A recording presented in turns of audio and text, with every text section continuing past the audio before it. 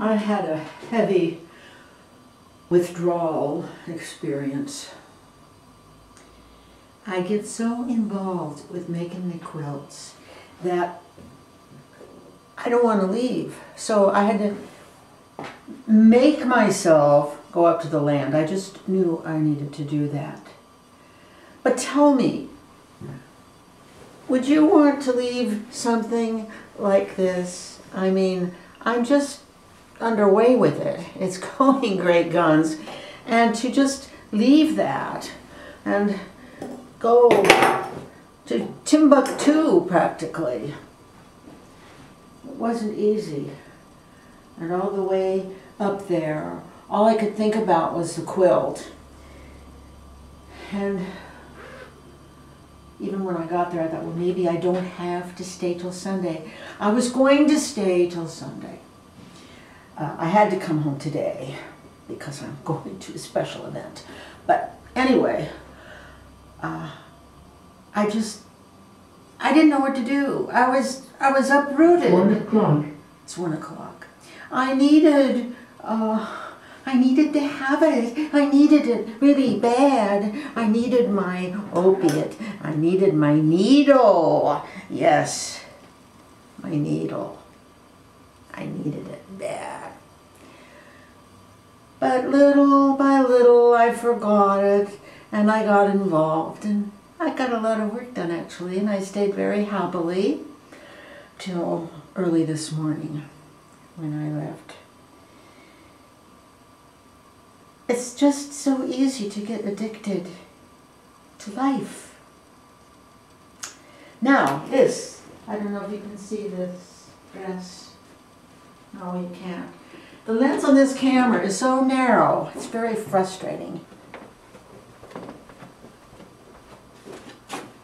You can't see it all now. Can you see it all? It's a, this doesn't work. It's a replica of an Henri Matisse. It even has that. I've been wearing this for 50 years.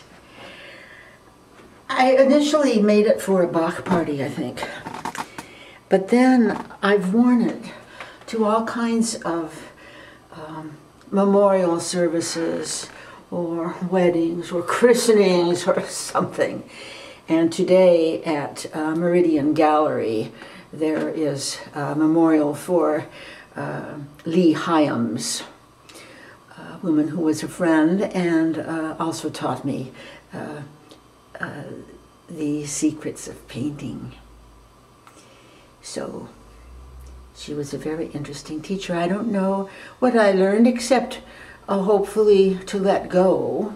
She was a friend and she'd always been encouraging me to accept a scholarship to one of her classes at UC.